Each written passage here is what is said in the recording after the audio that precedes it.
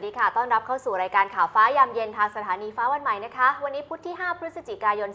2557 ค่ะอยู่กับนิ้งนันทิยาจิตตาโสภาวดีค่ะครูจิตรกรบุษบาครับต้นวรเทพสุวัฒนาพิมพ์ครับครับยังนุ่มเหมือนเดิมนะฮะยังนุ่มเหมือนเดิมนะครับหายเจ็บยังห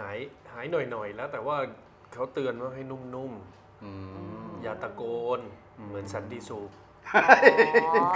ไอ้พันนี้เป็นอะไรผมชอบแขวะสันติสุขเดี๋ยวอาทิตย์นี้เจอกันเนี่ยพี่ต้นอาการกำเริบแน่เลยอาทิตย์นี้พี่ต้นจะได้เจอคุณเก็บเสียงไว้เถอะวันอาทิตย์คุณเจอสันติสุขแน่จริงป่ะจริงเก็บเสียงเอาไว้คุณผู้ชมครับเสาร์อาทิตย์นี้ผมจะมาทำแทนคุณจิตรกรบุษบา 10 โมงถึงเที่ยงนะครับข่าวอะไรนะฟ้าวันใหม่สุดสัปดาห์ครับบอกกสทชไว้ด้วยไม่วันเสาร์ผมอยู่กับหนิง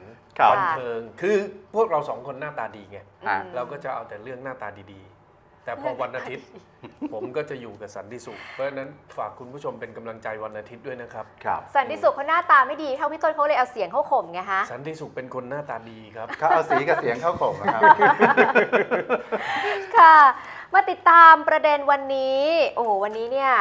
ประเด็นหลักๆนะคะมีการพูดถึงเรื่องของการใช้มาตรา44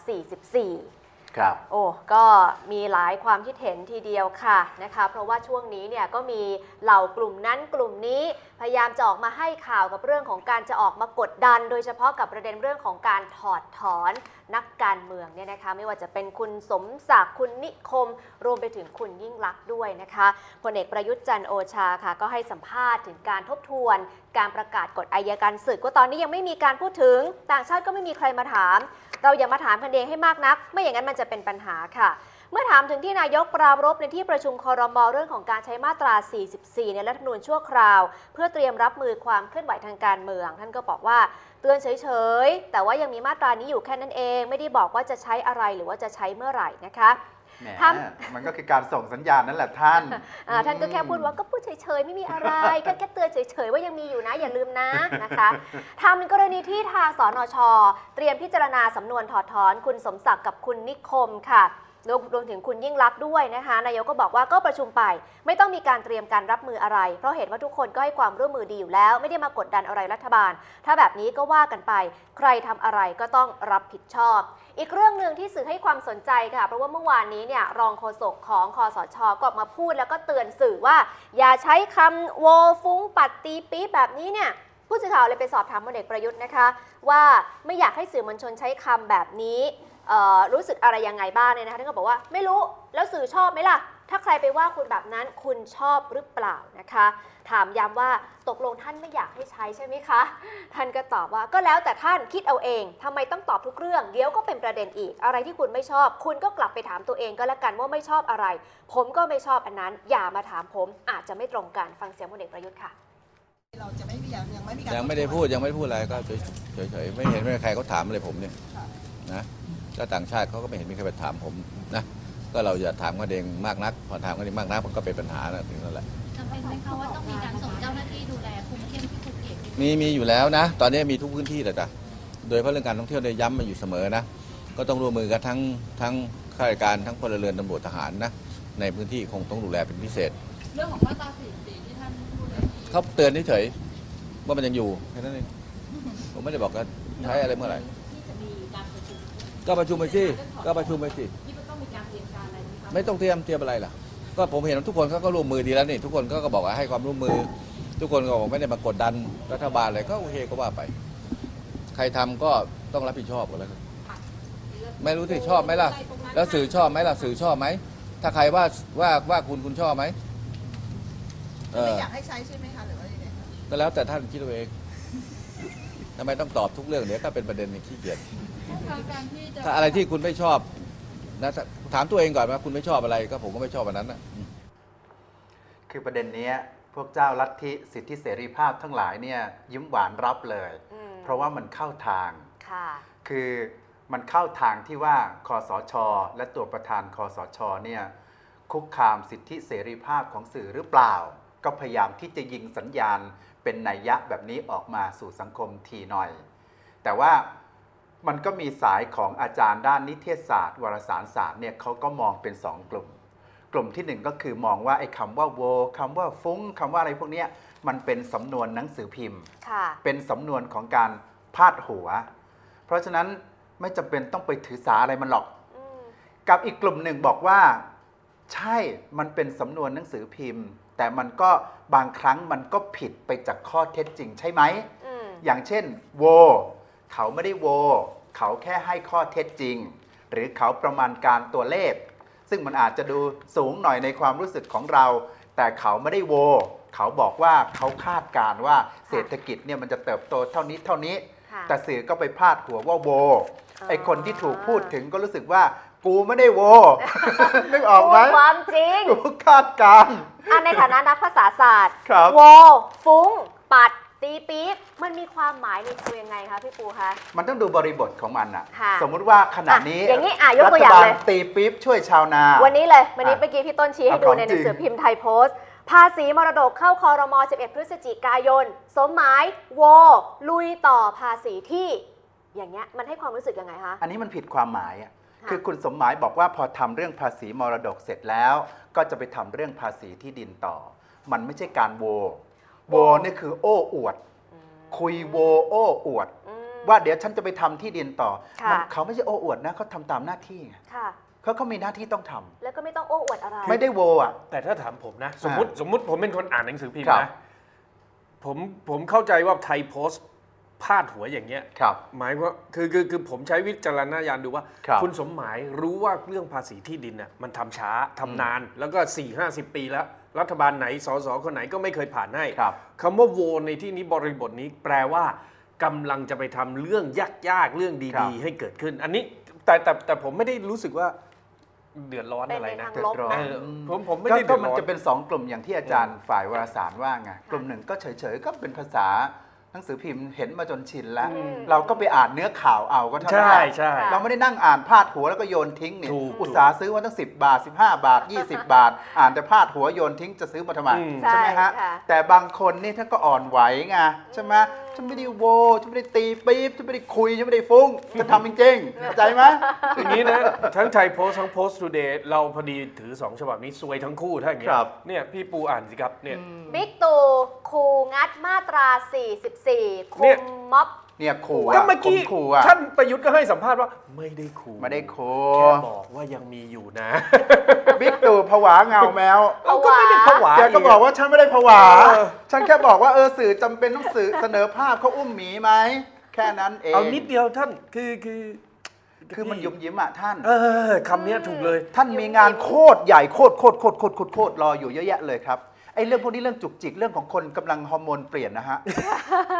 หมายถึงไอ้คนไปอุ้มหมีใช่ไหมวัยทองหงุดหงิดกับเรื่องเล็กๆน้อยๆเอาเรื่องใหญ่สิครับเช่นจะตามจับตัวทักษิณไหมอย่าให้สังคมก็เคลือบแคลงสงสัยเรื่องตั้งอาชีวะไปกัมพูชามาแล้วได้คุยกับเขาไหมจะยอมให้มันลี้ภัยในกัมพูชาหรือจะเอากฎหมายไปจัดการข้อตกลงระหว่างประเทศส่งตัวกลับมาดำเนินคดีในประเทศไทยอย่างนี้เป็นต้นเรื่องทุจริตคอร์รัปชันทั้งหลายท่านจะทำอย่างไรเพราะนั่นคือชนวนแห่งความขัดแย้งของคนในสังคมพวกหนึ่งเชื่อว่าไม่ได้โกงก็เป็นคนดีเป็นเทพธิดาเป็นเทวดาลงมาเกิดอีกพวกหนึ่งบอกโกงเห็นจับได้แล้วทำไมยังลอยนวลอยู่ก็อีกแค่จะถอดถอนยังวุ่นวายชุลมุนกันไปหมดไอ้เรื่องพวกนี้เป็นเรื่องใหญ่เป็นเรื่องที่อยู่ในความรับผิดชอบของท่านเป็นเรื่องที่คนมองดูการทำงานของท่านเขาถึงบอกว่าเลยเวลาคืนความสุขถึงเวลาคืนความจริงความจริงอะไรที่เป็นปัญหาค้างคาอยู่กระบวนการยุติธรรมอยู่ที่ไหนจะสำเร็จในช่วงเวลาที่ท่านเข้าควบคุมอำนาจนี้หรือไม่ได้บอกว่าให้ท่านไปแทรกแซงกระบวนการยุติธรรมแต่บอกให้ท่านสนใจว่านั่นคือความขัดแย้งของสังคมไทยซึ่งกระบวนการยุติธรรมจะชำระความให้ความจริงปรากฏคืนความจริงบ้างความสุขจะสำลักอยู่แล้วสุขมากเลยนะครับยิ้มนะยิ้มจริงๆคือท่านผมมาเชียร์ท่านตลอดนะท่านถ้าท่านไปถามลูกน้องที่ดูรายการเราอยู่ผมเนี่ยองครักษ์ปกป้องประยุทธ์เลยนะแต่ยิ้มนะครับแล้วก็มีอีกข่าวหนึ่งอยู่ในล้อมกรอบเล็กๆคนไม่ค่อยอ่านแต่พออ่านแล้วเข้าใจผิดเนี่ยกำลังจะเป็นคลื่นใต้น้ำที่บั่นทอนความมั่นคงของรัฐบาลท่านอีกเรื่องหนึ่งก็คือเรื่องที่มีประกาศออกมาจากกระทรวงมหาดไทยว่าต่อแต่นี้ประชาชนที่ไปติดต่องานที่หน่วยราชการขอให้หน่วยราชการ ถ้าอำนวยความสะดวกให้ได้ไม่ต้องขอสำเนาทะเบียนบ้านและสำเนาบัตรประชาชนแต่เขามีประกาศ2แผ่นนึกออกใช่ไหมครับมีแผ่นที่1กับแผ่นที่2ครับคนก็เอามาลงไลน์ลงหนังสือพิมพ์วันนี้ก็ลงบอกว่ามท.บอกเจ้าหน้าที่ไม่ต้องขอสำเนาบัตรแล้วต่อจากนี้คนก็เอามาลงกันเต็มเลยปรากฏว่าแผ่นที่2เนี่ยในประกาศเขาเขียนว่างานด้านใดที่เอื้ออำนวยความสะดวกเพราะกำลังเปิดคอมพิวเตอร์อยู่งานทะเบียนราษฎร์อย่างนั้นไม่ต้องขอให้เปิดเลยแต่ถ้าประชาชนไม่ได้เอาไปแล้วไม่ได้งานเกี่ยวกับพวกนี้ก็ให้เจ้าหน้าที่ไปถ่ายเอกสารมาให้ปรากฏเอาเลยเช้านี้เพื่อนผมจากลพบุรีเป็นผู้ใหญ่บ้านโทรมาหาผมเลยเฮ้ยต้นเนี่ยชาวบ้านมาถึงบอกว่าต่อจากนี้ไปติดต่อเขตติดต่ออำเภอติดต่อจังหวัดไม่ต้องใช้บัตรประชาชนไม่ต้องใช้สำเนาแล้วไปถึงเป็นสั่งให้เขาสั่งทำเลยตรงนี้ครับท่านครับข้าราชการส่วนใหญ่เขาจะเกลียดท่านนะครับคสช.ครับเขาไม่รู้หรอกครับว่ามหาดไทยใครสั่งคนไหนอยากเอาหน้าแต่มันจะเป็นบูมแมลงที่กลับไปบั่นทอนท่านว่าสิ่งใดที่ราชการเขาบอกแล้วเช่นคุณหนิงจะไปโอนที่คุณปูจะไปทำบัตรทำใบอะไรสักอย่างหนึ่งทะเบียนสมรสต้องใช้อะไรต้องใช้อะไรต้องมีสำเนาอย่างไรคุณปูกับคุณหนิงต้องรับผิดชอบตัวเองก่อนไม่ใช่อยู่ๆไปถึงบอกเฮ้ยไม่มีคือผมว่าปฏิรูประบบราชการต้องปฏิรูปใหม่ว่า1เจ้าหน้าที่ต้องแจ้งให้แน่นอนว่าใช้อะไรบ้าง2บางเขตบางที่มีเครื่องถ่ายเอกสารไปเก็บเขาใบละ5 บาทไอ้อย่างเงี้ยต้องไปจับต้องเก็บเขาในราคาเป็นธรรมแต่ว่าถ้าข้อมูลคอมพิวเตอร์มันเชื่อมต่อกันทั้งประเทศแล้วคุณจะถ่ายเอกสารต่างจังหวัดยังไม่มีพี่ต่างจังหวัดบางที่ยังไม่เชื่อมแต่เอกสารคุณเนี่ยไปกองกันเป็นพนันแต่บางทีพี่จะจดทะเบียนสมรสใช่ไหมมันก็ต้องมีตัวแนบกับเอกสารไปไม่อย่างนั้นมันไม่ได้ใช่ไหมแต่ผมว่าประชาชนต้องรับผิดชอบตัวเองด้วยนะครับแล้วทำไมเวลาทำบัตรประชาชนบอกเป็นสมาร์ทการ์ดแล้วอ่ะกรุงเทพไงกรุงเทพและปริมณฑลตอนนี้คือสมาร์ทการ์ดพี่เอาหน้าหล่อๆพี่ไปอย่างเดียวแต่ต่างจังหวัดบางที่ยังไม่ได้นะแล้วเมื่อไหร่อ่ะโอ้โหอันนี้ตอบยากคือผมแค่จะชี้ให้เห็นว่าสิ่งที่เกิดขึ้นเนี่ยบางเรื่องเนี่ยมันดีอยู่แล้วถ้าท่านปฏิรูปราชการว่าคนไปติดต่อเขตจังหวัดอำเภอให้ทำงานโดยเร็วไม่เตะทวง11 โมงยังทำอยู่11 โมงครึ่งยังไม่ทาปากไปกินข้าวเที่ยงใครทำอย่างนี้ท่านเอาผิดได้ประชาชนก็ต้องเตรียมตัวไปเตรียมเอกสารไปตามที่ราชการกำหนดถ้าประชาชนพร้อมราชการพร้อม one stop service จบอย่างเงี้ยผมว่าปฏิรูปอย่างนี้นะแต่ว่าปฏิรูปเรื่องคืนความสุขนี้ถ้าไปดูในจดหมายราชการที่ออกมาเรื่องบอกว่าไม่ต้องให้ใช้สำเนานะเขียนเลยเพื่อเป็นการคืนความสุขให้ประชาชนใช่ไม่มันไม่ได้มันเป็นเพื่อความสะดวกแหมท่านนะทีมงานที่ดูอยู่ฝากเรียนท่านนายกด้วยก็แล้วกันผมว่ามันเป็นคลื่นใต้น้ำที่มันน่าเกลียดนะครับเมื่อวานนี้มีเรื่องหนึ่งที่ท่านนายกค่อนข้างที่จะหงุดหงิดเมื่อสื่อมวลชนถามคือเรื่องที่ดินของคุณพ่อเนี่ยผู้สื่อข่าวบางกอกโพสต์ก็ไปถ่ายรูปมาให้ดูอยู่ในเว็บไซต์ของสำนักข่าวอิสราที่ต้อง50 ไร่แปลงใหญ่มากนะแล้วเชื่อมต่อ9แปลงเชื่อมเป็นแปลงเดียวกันแล้วติดถนนใหญ่ด้วยเห็นด้านหน้าติดถนนด้านซ้ายติดคลองอยู่แถวบ้านตาเหลิมอ่ะใช่บางบ่ออยู่แถวบ้านคุณเฉลิมอยู่บางบ่อเนี่ยเห็นไหมที่สวยมากถนนผ่านสวยมากเลยก็บริษัทที่มาซื้อไปเนี่ยเขาบอกว่าอยู่ในเครือของคุณเจริญแล้วมันเกี่ยวอะไรกับท่านนายกแล้วไงคะคือผมอุตส่าห์ตามไปดูว่าสื่อจะถามทำไมก็มันมีข้อสงสัยอย่างนี้ว่าไอ้บริษัทที่มาซื้อเนี่ยเพิ่งจดทะเบียน6 วันเองจดทะเบียน6 วันแล้วก็มาซื้อที่ของท่านของคุณพ่อท่านนายกผมก็ถามอีกว่าแล้วมันทำไมวะมันผิดตรงไหน คือเมื่อเขาจดทะเบียนเสร็จแล้วแม้แต่วันเดียวเขาก็ทำธุรกรรมได้แล้วถูกไหมคือสมมุติผมเป็นบริษัทนี้นะผมเล็งมานานแล้วครับเอาแล้ววะขึ้นบ้านจัดสรรแน่นอน50 ไร่ครับเป็นซูเปอร์สปอร์ตคอมเพล็กซ์ใหญ่ๆเลยนะเสร็จผมก็รีบไปจดทะเบียนแล้วจดทะเบียนมันไม่ได้จดวันนี้เสร็จนะครับมันต้องจดมาเป็นเดือนแล้วแต่จดสำเร็จเมื่อ6 วันที่แล้วผมก็ทำเรื่องซื้อสิแล้วในส่วนที่เกี่ยวกับเจ้าของที่เดิมนะในข่าวก็บอกชัดเจนว่าครอบครองเกินกว่า10 ปีมีเอกสารชัดเจนมีหลักฐานการเสียภาษีโดยไม่มีค้างภาษีเลยจึงเป็นสิทธิ์โดยชอบที่จะขายแล้วก็โอนเปลี่ยนมือให้คนอื่นก็ไม่มีอะไรที่ผิดปกติก็ไม่มีอะไรไงก็เลยสงสัยว่ามันยังไงแล้วพยายามจะขุดว่าไอ้บริษัทที่จดทะเบียน6 วันแล้วมาซื้อที่เนี่ยเกี่ยวข้องอะไรมันมีบางส่วนเนี่ยเกี่ยวกับเกาะไอ้ British Virgin อะไรต่อมีอะไรด้วยแต่มันก็ไม่เกี่ยวอะไรกับท่านนายกมันไม่เกี่ยวอะไร เมื่อวานเราจึงเห็นคำหนึ่งที่ท่านนายกพูด แต่ถ้าไม่รู้ข้อมูลพวกนี้เนี่ยจะไม่สนใจคำนี้คือนายกบอกว่าก็ไปตรวจสอบบริษัทสิแต่เมื่อวานเนี้ยเราไม่มีข้อมูลตรงนี้เราก็เลยฟังข้ามไปที่พอฟังดูวันนี้มันไม่มีอะไรเกี่ยวกับนายกและคุณพ่อเพราะว่าครอบครองที่ถูกต้องเสียภาษีถูกต้อง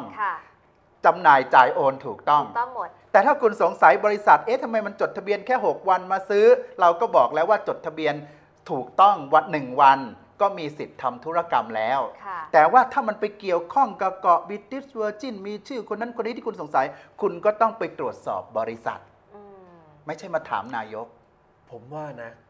ถ้าสื่อที่สงสัยเรื่องเกาะ British Virgin เกาะเคแมนเกาะเกี่ยวกับฟอกเงินทั้งหลายนะไปตรวจเถอะผมว่าคุณไม่เจอหรอกข้อมูลของบริษัทคือเขาเป็นเอกชนถ้าเป็นถ้าเป็นเบียร์ช้างจริงๆนะครับผมว่าคุณระวังเหอะคุณจะเจอไอ้บริษัทของคนบางคนน่ะที่มันชอบฟอกเงินกันแถวๆนั้นเกาะเคแมนใช่ไหม British Virgin ทีนี้อย่างนี้เอาเรื่องที่ให้จบไปเลยที่แปลงนี้เนี่ยปรากฏว่าคุณพ่อของท่านนายกเนี่ยให้เขาเช่าปลูกดอกรักอ่ะมานานแล้วประสบความวิบัติวินาศชิบหายเมื่อตอนปี 2554เอาอยู่ค่ะน้ำท่วมปรากฏว่าจำได้ไหมน้ำมันท่วมโอบไปทางบางบอนถูกคือความซวยบังเกิดเพราะความโง่ของคนตอนนั้นน่ะแล้วต้นรักเนี่ยมันไม่ทนน้ำแฉะพอเสร็จเกษตรกรที่เขาเช่าเขาก็หมดตัวครับคุณพ่อท่านนายกก็เลยดูแล้วไปไม่รอดประกาศขายตั้งแต่ตอนนู้นคุณประยุทธ์ยังไม่มาเป็นนายกเลยครับประกาศขายแล้วให้ผมเดานะคนที่จะเอาเงินก้อนขนาดนี้มาซื้อเนี่ยถ้าเขาแย่มานะถ้าผมเป็นเจ้าของที่นะสมมุติพี่ปูมาขอแบ่งซื้อ3 ไร่ผมบอกไปไกลๆเหอะใครเขาจะขายล่ะเขามีอยู่9 แปลงผนวกกันอยู่ๆคนบอกว่าเอามา 500-600 ล้านทันทีสดๆผมบอกพี่เดี๋ยวผมลดให้อีก50 ล้านด้วยเงินสดอ่ะใช่แล้วคุณไปยุ่งอะไรกับเขาสมบัติเขาอย่ายุ่งสุดท้ายมันมาจบที่ตรงไหนรู้ไหมเว็บไซต์บางแห่งก็พาดหัวทันทีว่านายกฉุนถูกถามเรื่องที่ดินนี่ไงฉุนมันไปจบที่ตรงนี้มันเสี่ยมอ่ะพาดหัวอย่างนี้ค่ะเอามาต่อกันเรื่องม.44เหมือนกันมาตรา44คนนี้ขออนุญาตนิดนึงคุณผู้ชมอาจจะสงสัยว่ามาตรา44มันคืออะไรที่มันเป็นประเด็นเนี่ยมันคืออะไรขออนุญาตแล้วมันไปพ้องกับอะไรรู้ป่ะพ้องกับหวยงวดล่าสุดเลขท้าย2 ตัวออก44เชื่อมได้เนาะค่ะมาตรา44ในรัฐธรรมนูญชั่วคราวนะคะบัญญัติเอาไว้ขอย่อๆกันละกันนะคะว่ากรณีที่หัวหน้าคสช.เห็นว่ามีความจำเป็นเพื่อประโยชน์ในการปฏิรูปด้านต่างๆเพื่อส่งเสริมความสามัคคีสมานฉันท์แล้วก็ถ้าหากว่าพบว่ามีการกระทำที่เป็นการบ่อนทำลายความสงบเรียบร้อยความมั่นคงของชาติของราชบัลลังก์ของเศรษฐกิจของชาติหรือว่าราชการแผ่นดินไม่ว่าจะเกิดขึ้นภายในหรือว่าภายนอกราชอาณาจักรให้หัวหน้าคสช.โดยความเห็นชอบของคสช.มีอำนาจในการสั่งระงับยับยั้งได้เลยนะคะไม่ว่าการกระทำนั้นจะมีผลบังคับในทางนิติบัญญัติในทางบริหารหรือว่าในทางตุลาการและให้ถือว่าคำสั่งนั้นๆเนี่ยเป็นคำสั่งที่ปฏิบัติโดยชอบด้วยกฎหมายและรัฐธรรมนูญนี้และก็เป็นที่สุดด้วยนะคะคือถ้าหากว่าพบว่ามีการกระทำอะไรที่มองว่ามันเป็นการบั่นทอนความมั่นคงของชาติเนี่ยก็สามารถมีคำสั่งระงับยับยั้งและให้คำสั่งนั้นถือว่าเป็นกฎหมายได้โดยทันทีค่ะคือมันเป็นกฎหมายที่เขียนเผื่อไว้เพราะประเทศไทยตอนนี้มันสุดๆแล้วในอันที่ไม่มีใครจะต้องการให้บ้านเมืองมันพบทางออกที่แท้จริงอ่ะมันก็พยายามป่วนกันกระตุกชายผ้าลากแข้งลากขาเขาก็เขียนอันเนี้ยกันเอาไว้ว่าในเหตุที่พลเอกประยุทธ์พยายามประคับประคองบ้านเมืองตามโรดแมพพยายามที่จะให้เกิดความปรองดองสมานฉันท์มีสภาปฏิรูปมีสนช.มีคณะรัฐมนตรีบริหารประเทศไปแล้วเนี่ยวันหนึ่งวันใดมันเกิดเหตุใครปลุกปั่นใครขึ้นมาเกิดความวุ่นวายในบ้านเมืองอีกหรือมีการตัดสินคดีใดไปแล้วนำความวุ่นวายมาสู่บ้านเมืองหรือรัฐธรรมนูญเสร็จแล้วทดลองทำประชาพิจารณ์ดูพรรคการเมืองต่างๆทั้งหลายที่ไม่ปรารถนาดีส่งผู้ส่งคนออกมาปั่นป่วนไปหมดท่านมีอำนาจข้อนี้ที่จะหยุดสถานการณ์ได้เพื่อดึงประเทศชาติกลับมาสู่การเริ่มต้นใหม่ให้ได้อีกครั้งหนึ่งแต่ไม่ได้แปลว่าเขาต้องใช้แต่ผมชอบบทสัมภาษณ์ของท่านรัฐมนตรีช่วยว่าการกระทรวงกลาโหมนะที่ท่านเป็นผู้บัญชาการทหารบกอีกหนึ่งตำแหน่งคือท่านพลเอกอุดมเดชศรีตบุตรนะครับคือง่ายๆท่านก็บอกว่าก็นายกก็บอกแล้วมาตรา44เนี่ยมันเอาไว้ที่เขาเรียกว่าไม่อยากให้เกิดความรุนแรงเรียกไม้กันหมาไม่ต้องการเลยที่จะออกมาให้เกิดความรุนแรงให้เกิดปัญหาเพราะตอนนี้เนี่ย บ้านเมืองกำลังเดินไปตามที่พี่ปูว่า road map 11ตาม road map แล้วก็จะมีเรื่องของการปฏิรูปมีเรื่องของการร่างรัฐธรรมนูญมีเรื่องของการเลือกตั้งแน่ๆไม่ต้องห่วงนะครับสิ่งที่ผมชอบที่สุดของพลเอกอุดมเดชคืออะไรรู้ไหมครับหลักยิ้มฮะไม่ใช่ ท่านบอกว่ามาตรา 44 เนี่ยก็ถ้าคุณไม่คิดจะสร้างความรุนแรงถ้าคุณไม่คิดจะปั่นป่วนถ้าคุณไม่คิดจะต่อต้านถ้าคุณรู้ว่า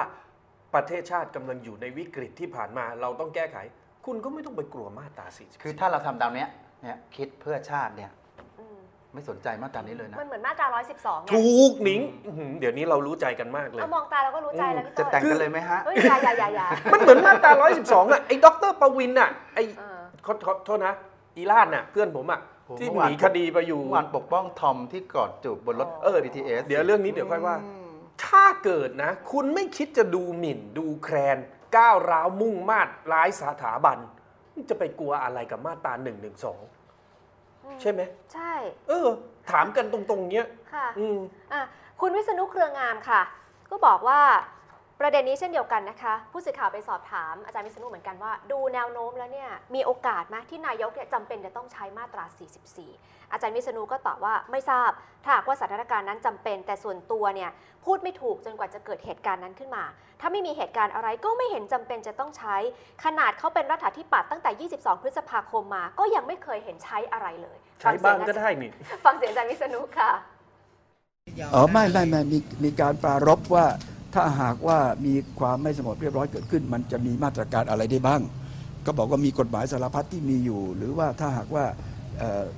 กฎอัยการศึกมันก็มีอยู่แล้วก็ถ้าไปจนถึงที่สุดจริงๆมาตรา 44 ก็มีอยู่พูดอย่างนั้นให้รู้ว่าถ้าเกิดเหตุขึ้นมาเนี่ยมันมีอะไรที่จะเตรียมรับมือบ้างเป็นคำถามที่ถามเพื่อต้องการว่าคำตอบมันมีไหมพอมีก็ไม่ได้แปลว่าจะต้องใช้มีการรายงานไหมคะว่ามีกลุ่มไหนที่เคลื่อนไหวหรือมีแนวโน้มที่จะเกิดเหตุไม่มีของนี้เขาคงไม่มารายงานกันกลางตึกสันติไมตรีมั้งใช้บ้านก็ได้นะผมสังหรณ์อยู่นิดหนึ่งคือเรื่องนี้ไม่ได้พูดกันนานแล้วตอนออกมาใหม่ๆเนี่ยพูดกันอยู่พักหนึ่งแล้วก็คุยกันว่ามันเหมือนอาวุธถ้ามันอยู่ในมือคนดีมันก็ดีไปถ้าอยู่ในมือคนชั่วมันก็น่ากลัวแต่เรื่องมันก็เงียบไปเพราะทุกคนเชื่อมั่นในตัวพลเอกประยุทธ์ว่าจะใช้กฎหมายข้อนี้เมื่อจำเป็นจริงๆเมื่อจะดับไฟให้บ้านเมืองถ้าหากมีคนก่อไฟขึ้นมาใหม่แต่ทำไมอยู่ๆช่วงนี้มีใครไปสะกิดเรื่องนี้ให้ขึ้นมาอีกคือกฎหมายมาตราน่าคิดนะทำไมเอามาพูดกันอีกในช่วงนี้อย่างที่พี่ปูว่าคือถ้าอยู่ในมือคนดีเราจะนอนตาหลับถ้าอยู่ในมือคนชั่วเราอาจนอนตายตาไม่หลับแต่วันนี้ผมนอนตาหลับแต่เหตุที่ต้องงัดแต่ยังไม่ตายนะฮะยังนอนตาหลับฟังดีๆแต่ที่งัดเอาออกมาใช้นะผมเข้าใจว่ากำลังจะมีคนชั่วมาท้าทายไงกำลังจะมีขบวนการอ่ะคุณทะเกิงสมทรัพย์วิเคราะห์ไว้ใน Facebook คุณทะเกิงเนี่ยบอกว่ามันไปสัมพันธ์กับการทำงานของกสทช.ที่อยู่ๆก็เข้มงวดขึ้นมาอีกรอบหนึ่งเนี่ยนะฮะคุณทะเกิงวิเคราะห์ไว้หลายข้อเอาก็ฟังเป็นภาพรวมไปเลยก็แล้วกันทั้งเรื่องกสทช.แล้วก็เรื่องสถานการณ์บ้านเมืองนะครับคุณทะเกิงบอกว่ากสทช.เรียกไปแจ้งให้รับทราบว่าทีวีตา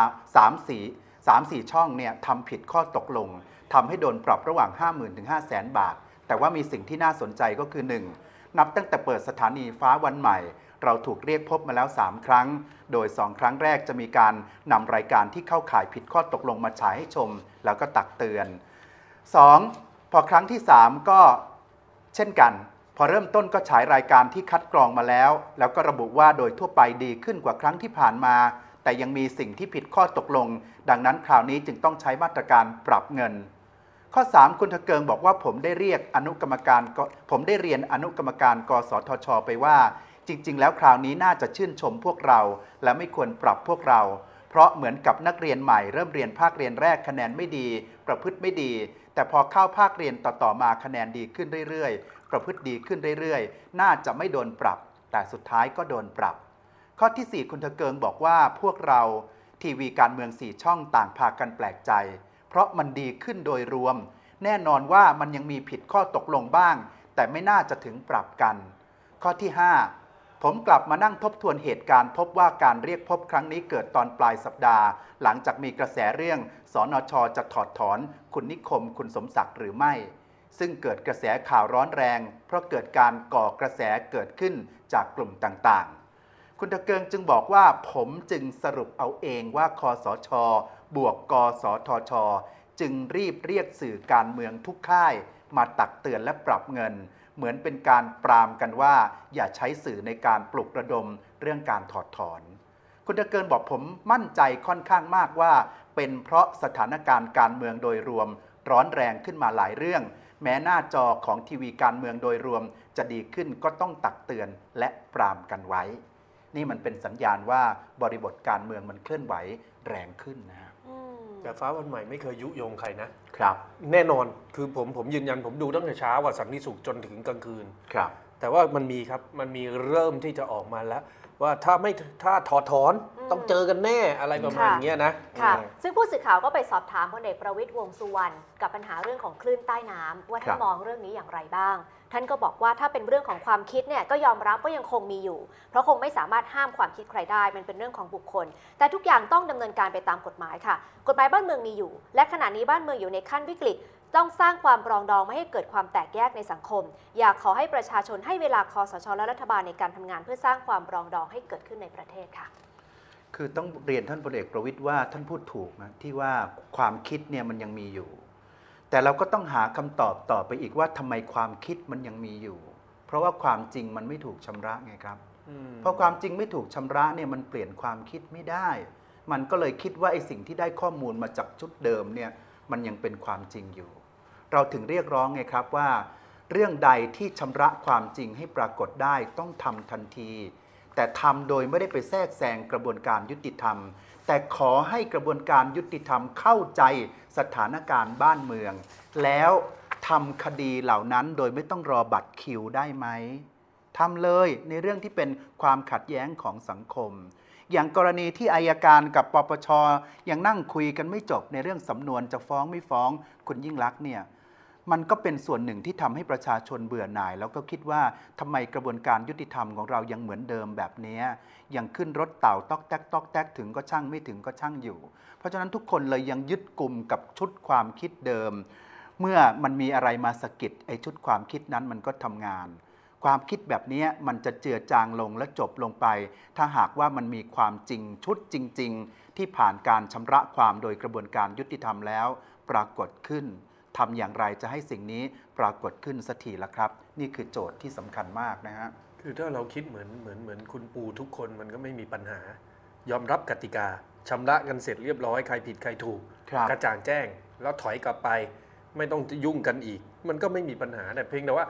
ยังไม่เริ่มชำระเลยคือในกระบวนการยุติธรรมเนี่ยมันให้ทั้งที่ผู้ที่กล่าวหาและผู้ถูกกล่าวหาได้ต่อสู้กันไงนี่มันยังไม่ได้สู้เลยเนี่ยมันไม่เปิดเวทีสักทีอ่ะไม่ใช่เขาจะเปิดก็ไม่ให้เปิดยังไม่ทันต่อสู้เลยก็จะคือผมคิดว่าเมื่อคุณเข้ามามีอำนาจพิเศษแล้วเนี่ยคุณมีสิทธิ์ร้องขอให้กระบวนการยุติธรรมเข้าใจนะครับว่าเราต้องการให้บ้านเมืองมันมีคำตอบบางอย่างทีนี้คำตอบบางอย่างมันติดค้างอยู่ในกระบวนการยุติธรรมท่านจะรอถึงเมื่อไหร่หรือจะให้พลเอกประยุทธ์อยู่รอจนกว่าคดีพวกนั้นจะตัดสินผมก็อยากให้อยู่รอนะถ้ากระบวนการยุติธรรมแกจะช้าขนาดนี้นี่เราคุยกันเรื่องถอดถอนใช่ไหมครับเราคุยเรื่องมาตรา44ไปดูคือโดยสรุปมาตรา44เขียนไว้นานแล้วแต่น่าคิดว่าทำไมอยู่ๆมีคนสะกิดมันขึ้นมาอีกเพื่อที่จะตอกย้ำความเป็นเผด็จการหรือไม่เพื่อจะตอกย้ำความมีอำนาจที่ล้นเกินไม่มีแล้วก็ฉายภาพว่าพวกเรากำลังถูกคุกคามสิทธิเสรีภาพอยู่หรือไม่มันจึงไปผสมกับเรื่องการที่พลเอกประยุทธ์พูดถึงเสรีภาพที่มีขอบเขตพลเอกประยุทธ์พูดถึงคำบางคำนะที่หนังสือพิมพ์พาดหัวอะไรพวกนี้จึงเอาเรื่องพวกนี้ไปตอดพลเอกประยุทธ์ให้ตะบะแตกแล้วก็จะได้ภาพตะบะแตกไปใช้ต่ออีกไงเพราะท่านตะบะดีมา2 สัปดาห์แล้วค่ะมีตะบะแตกหลายเรื่องนะคะตั้งแต่ที่ดินตั้งแต่เรื่องสื่อตั้งแต่เรื่องเนี่ยมาตรา44แล้วยังมีเรื่องถอดถอนอีกนะคะที่รออยู่เนี่ยนะคะแต่ทั้งหมดที่พูดไปก็เป็นเรื่องหยุมหยิมไม่ใช่ปัญหาหลักของประเทศที่ต้องแก้ก่อนนะคือถ้าวินิจฉัยอาการของโรคทั่วตัวพวกนั้นเป็นอาการปลายเป็นสิวเดี๋ยวค่อยรักษาก็ได้เป็นสิวเล็บขบ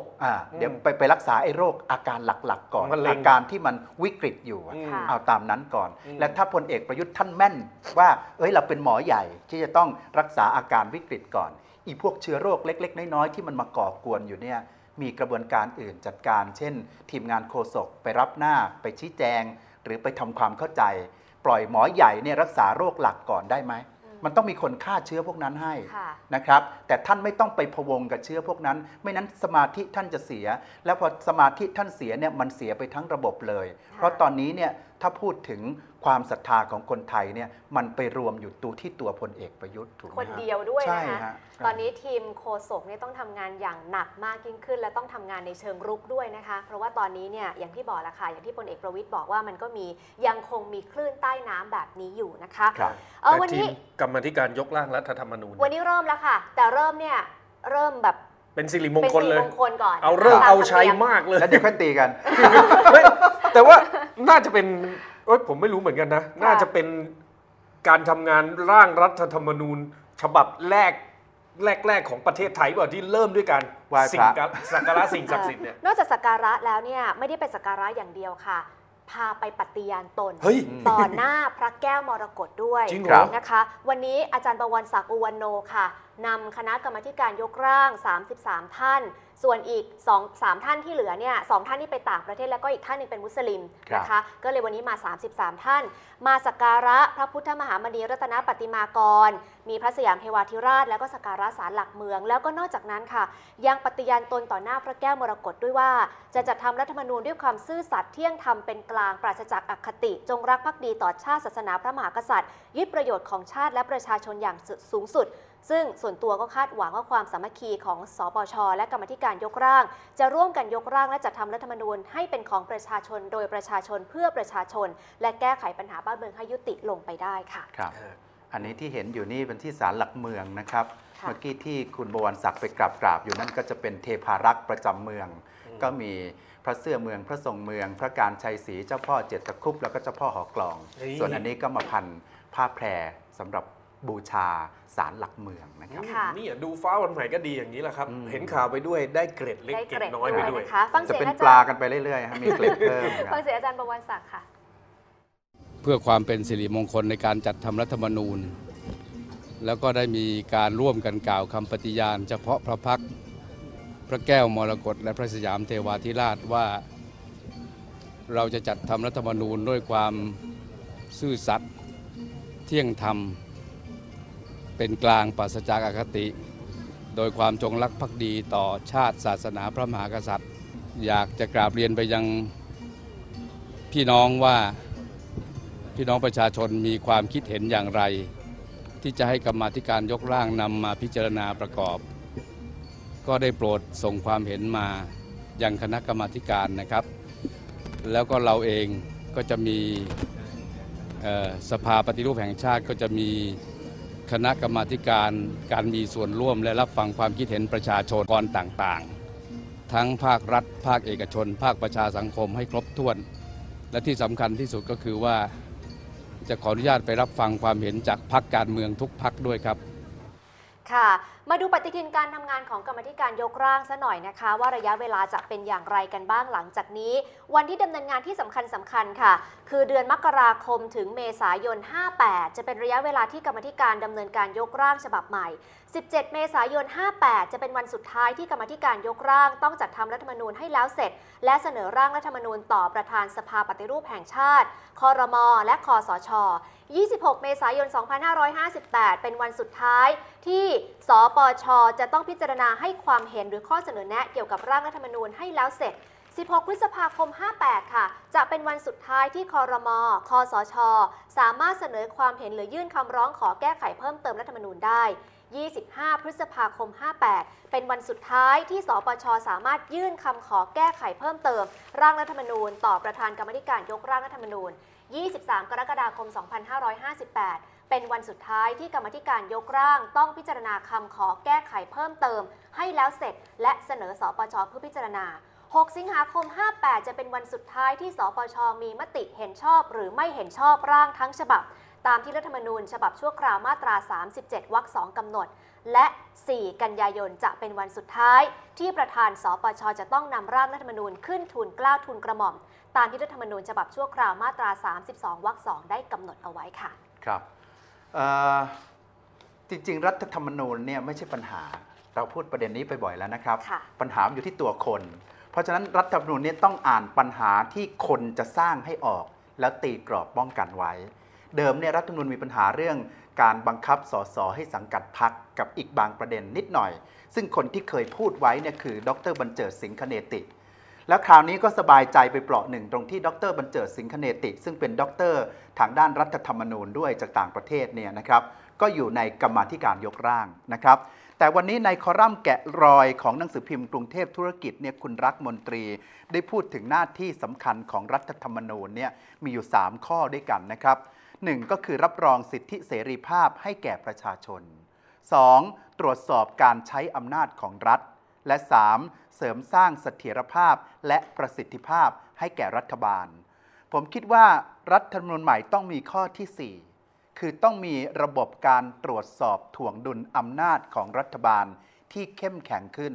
โดยเฉพาะอำนาจที่ประชาชนจะมีส่วนในการตรวจสอบถ่วงดุลและถอดถอนเพราะถ้ามีอำนาจอย่างเดิมเช่นปล่อยให้ฝ่ายค้านในสภาแล้วก็ปล่อยให้เป็นอำนาจขององค์กรอิสระเนี่ยพอเราเจอรัฐบาลที่ดื้อแพ่งหนังหนาหน้าด้านไม่ฟังเสียงทัดทานไม่ดูประเพณีปฏิบัติเนี่ยเราก็เห็นแล้วว่าฝ่ายค้านนั้นก็ไม่สามารถที่จะทำหน้าที่แทนประชาชนในระบบรัฐสภาที่มันไม่เป็นระบบประชาธิปไตยได้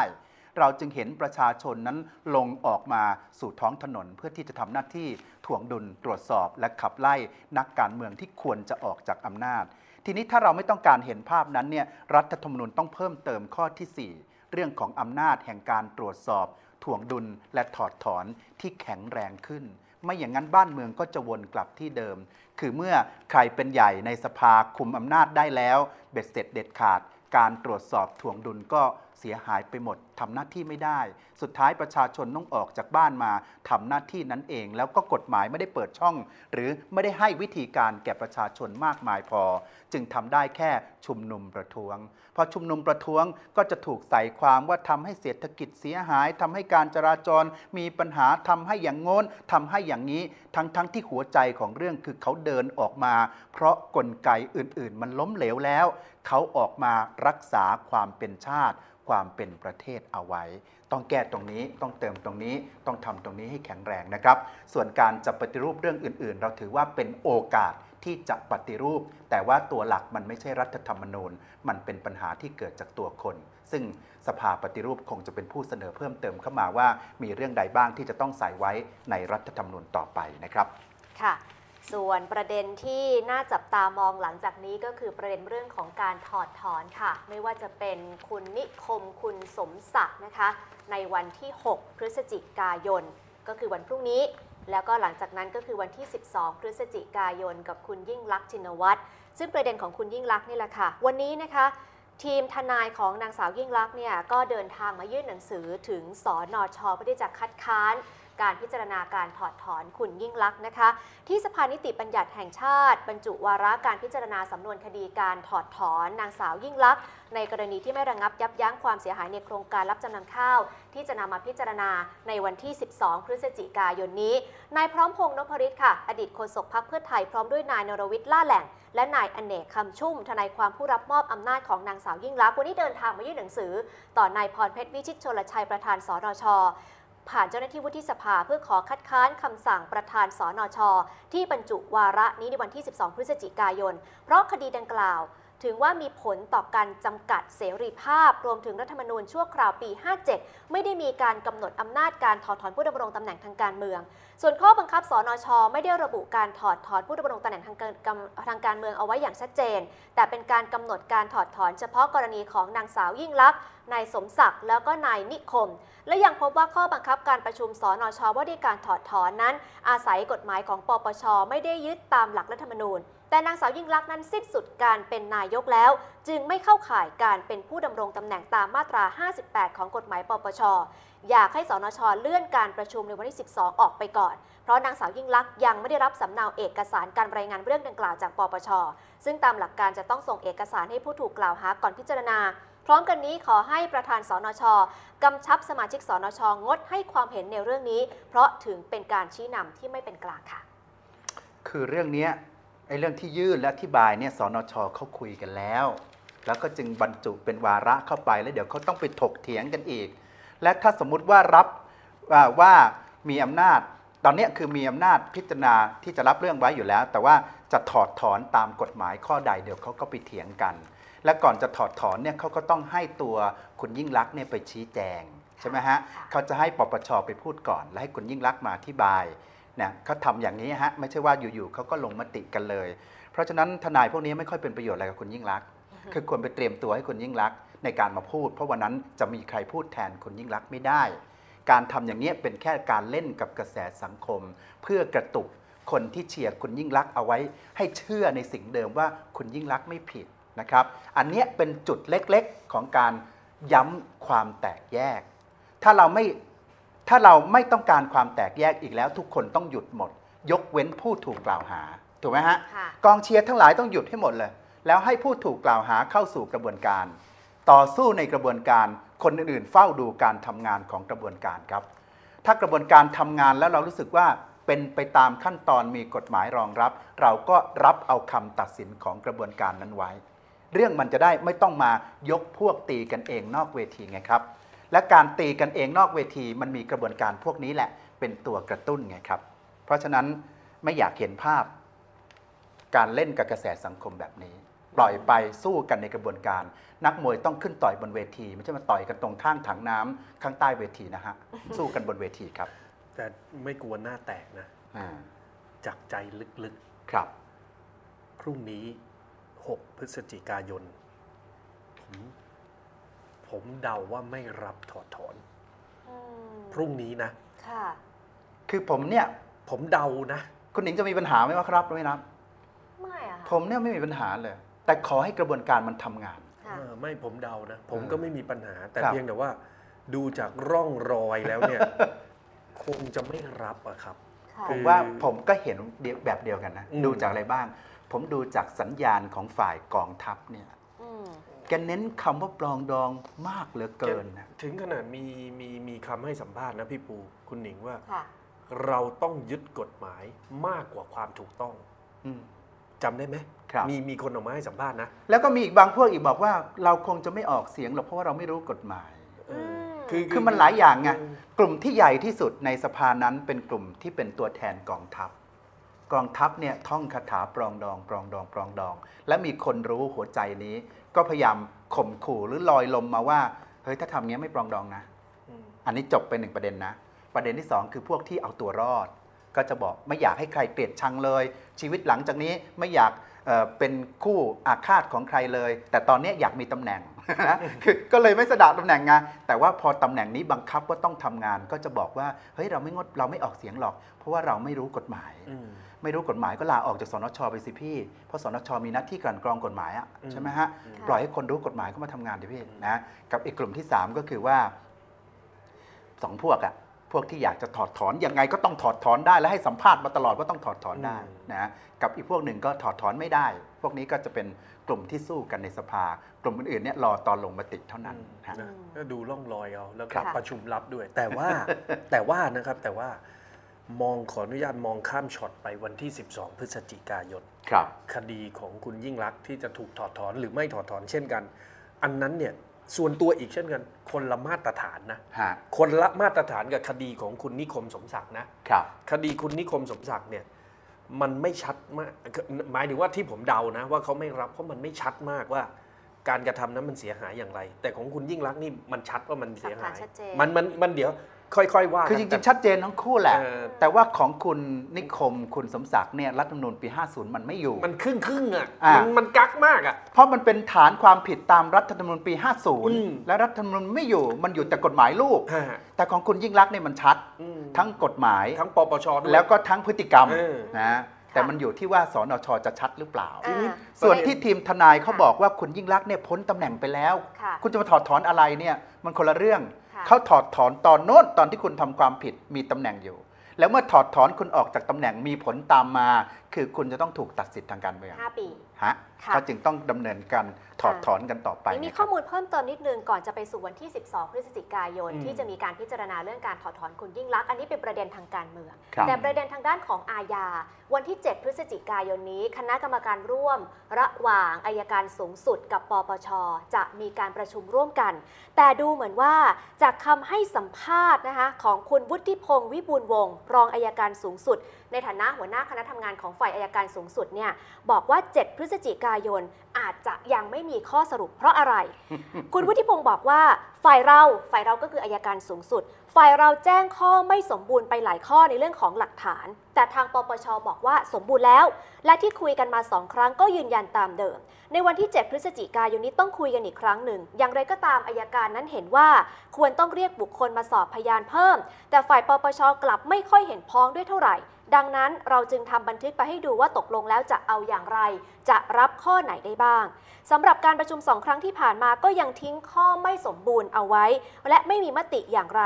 ซึ่งเรายืนยันว่าขอให้สอบพยานเพิ่มเติมหรือไต่สวนเพิ่มเติมและให้ปปช.พิจารณาก่อนว่าจะทำอย่างไรเห็นด้วยในประเด็นไหนบ้างจะได้ทำให้เร็วขึ้นเพราะสังคมบอกว่าเราช้าดังนั้น7นี้ก็จะต้องรอดูนะคะผมว่าอัยการพูดเยอะเกินไปอัยการพยายามย้ำว่าสำนวนไม่สมบูรณ์ถี่เกินไปจนผมรู้สึกผิดสังเกตคนอื่นจะรู้สึกไม่รู้สึกผมไม่ว่านะแต่ผมรู้สึกผิดสังเกตว่าอัยการย้ำเรื่องสำนวนคดีไม่สมบูรณ์บ่อยเกินไป ก็ทำหน้าที่ของท่านสิครับว่าสำนวนคดีไม่สมบูรณ์ท่านก็ไม่ฟ้องก็ท่านก็ปล่อยท่านสรุปกันสักทีแล้วให้ปปช.ก็ฟ้องเองท่านอย่าทำให้มันต้องเลื่อนประชุมไปอีกรอบเดี๋ยวประชุมกันใหม่มันเสียเวลาครับท่านสรุปเลยว่าถ้าปปช.ไม่สอบพยานเพิ่มตามที่อัยการแนะนำอัยการก็ยุติกระบวนการของอัยการคือสรุปว่าไม่ฟ้องปปช.จะได้จัดการปปช.เขาจะได้ไปจัดการของเขาไงครับไอ้อย่างนี้มันก็ดึงกันอยู่ไม่ได้ผุดไม่ได้เกิดกันพอดีใช่ไหมฮะนี่ใส่หม้อถ่วงน้ำไปพร้อมกันเลยไงครับเพราะฉะนั้นถ้าใครติดตามข่าวก่อนหน้านี้จะเห็นว่าพยานที่คุณยิ่งลักษณ์จะขอเพิ่มเนี่ยมันเป็นพยานที่ซ้ำซ้อนมันมีตัวแทนของคนกลุ่มนั้นเช่นกลุ่มพ่อค้าข้าวเนี่ยไปให้ความคิดกับปปช.แล้วและในความผิดที่คุณยิ่งลักษณ์ทำเนี่ยมันเป็นความผิดในการใช้หรือไม่ใช้อำนาจมันไม่ใช่การทุจริตมันเป็นตัวคุณยิ่งลักษณ์เท่านั้นก็เพียงพอแล้วในการดูพฤติกรรมการใช้หรือไม่ใช้อำนาจของคุณยิ่งลักษณ์อย่างไรก็ตามเพื่อให้แน่นหนาปปช.เขาก็สอบผู้ที่เกี่ยวข้องมาย้ำน้ำหนักว่าทำไมคุณยิ่งลักษณ์ใช้หรือไม่ใช้อำนาจแบบนี้จึงมีปัญหาไอ้พยานที่จะเพิ่มเนี่ยมันไม่เกี่ยวกับการไปยืนยันเรื่องการใช้อำนาจหรือไม่ใช้อำนาจของคุณยิ่งลักษณ์เลย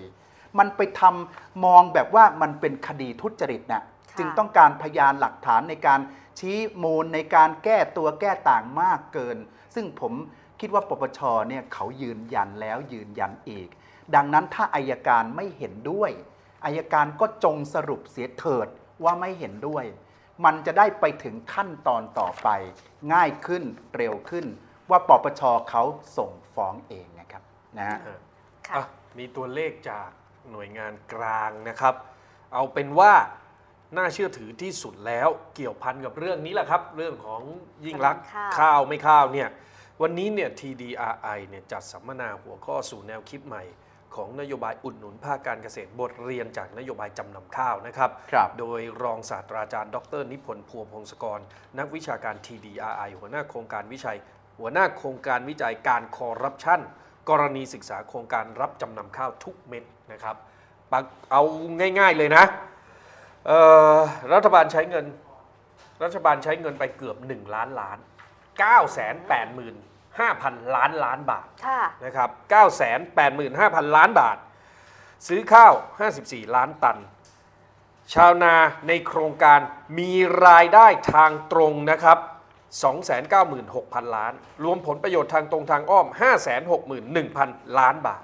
แต่ใน 560,000 นี้เป็นของชาวนาขนาดใหญ่และขนาดกลางเกือบหมดแต่ตัวเลขการทุจริตนี่สูงถึง 1,900,000 ล้านบาทคือชาวนาขนาดใหญ่และขนาดกลางนั่นก็คือว่าพวกมีทุนพวกนายทุนที่ทำอาชีพชาวนามีเป็นเจ้าของที่ดินบ้างทำนาในระบบอุตสาหกรรมบ้างแต่ไม่ใช่ชาวนาโดยรากฐานเช่นชาวนาในพื้นที่ของภาคอีสานที่มีที่ของตัวเองก็ปลูกข้าวกันมาตามพื้นที่ที่จำกัดทีนี้เอาล่ะ วันนี้เนี่ยเขาประชุมกันอย่างนี้เนี่ยเป็นตัวเลขที่ค่อนข้างยืนยันแน่นอน จากหน่วยงานเป็นกลางด้วย ฟังเราอาจจะไม่ชัดลองฟังเสียงท่านดร.นิพนธ์ดูนะครับข้าวที่อยู่ในสต็อกเนี่ยรัฐบาลใช้ขนาดมีน้อยกว่านี้เยอะนะฮะมีประมาณ 7-8 ล้านตันเนี่ยนะฮะรัฐบาลก็ใช้เวลาระบายสักประมาณเกือบ10 ปีแล้วนะฮะคราวนี้เนี่ยก็จะมีปัญหามากและยิ่งระบายช้าขาดทุนก็จะหนักเพราะว่ามันจะมีค่าเก็บโกดังค่าจ้างเก็บในโกดังแล้วก็ข้าวในโกดังก็จะเสื่อมสภาพสัก 3-4 ปีนี้ข้าวก็หมดสภาพแล้วนะฮะเพราะฉะนั้นข้อเสนอของผมวันนี้เนี่ยนะฮะเฉพาะข้าวส่วนที่เป็นข้าวเสื่อมคุณภาพเนี่ยนะฮะผมคิดว่ากำจัดทิ้งเถอะฮะไม่มีประโยชน์แต่ก็ยังเหลือเยอะเพราะข้าวเสื่อมคุณภาพมีไม่เยอะวันนี้ที่ตรวจพบจริงๆนะฮะผมก็เลยเสนอว่าถ้าไม่อยากจะเป็นภาระก็ให้บริจาคให้กับโครงการอาหารโลกที่ฝรั่งเขาเรียกว่า World Food Program บริจาคไปสักครึ่งหนึ่งเลยนะฮะแล้วให้เข้ามาบริหารจัดการโกดังให้เขาเคลียร์โกดังนะฮะแล้วก็เป็นหน้าที่ที่เขาจะบริหารจัดการเองค่าใช้จ่ายยกให้เขาดูแลเองเพราะฉะนั้นเราไม่ควรจะปล่อยให้มีโครงการจำนำทุกเม็ดรอบต่อไปครั้งที่3ผมเรียกว่าครั้งที่3เพราะครั้งแรกเนี่ยคุณทักษิณเริ่มต้นแล้วครั้งที่2เป็นรัฐบาลคุณยิ่งลักษณ์เพราะฉะนั้นครั้งที่3เราไม่ควรจะให้เกิดเหตุการณ์อย่างนี้ซ้ำรอยอีกเพราะว่ามันเป็นภาระความเสียหายกับประเทศอย่างมโหฬารค่ะเดี๋ยวเราต้องพักแล้วนะคะแล้วเดี๋ยวช่วงหน้าเราจะกลับมาจากข้าวแล้วเดี๋ยวเราจะไปที่ยางและที่สำคัญช่วงหน้าเรามีแขกรับเชิญมาพูดคุยกับเราด้วยนะคะมาทางโทรศัพท์ค่ะอาจารย์ศักดิ์สินเฉลิมลาภวันก่อนเนี่ยพี่ปูพูดถึงเรื่องของเขื่อนมีข้าราชการพยายามที่จะผ่าน EHIA ซึ่งเป็นกุญแจไปสู่การสร้างเขื่อนแม่วงให้ได้และฝ่ายนี้ที่เคยเดินต่อต้านเตรียมการที่จะเดินอีกครั้งและต้านอีกครั้งนึงค่ะเดี๋ยวช่วงหน้ากลับมาคุยกันกับอาจารย์ศักดิ์สินเฉลิมลาภด้วยค่ะ